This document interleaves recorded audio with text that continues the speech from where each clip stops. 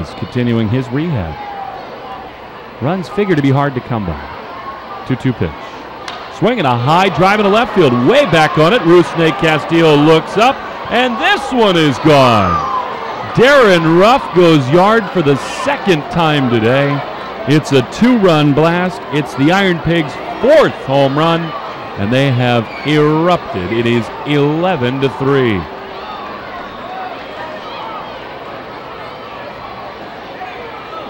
How about the day Darin Ruff is having?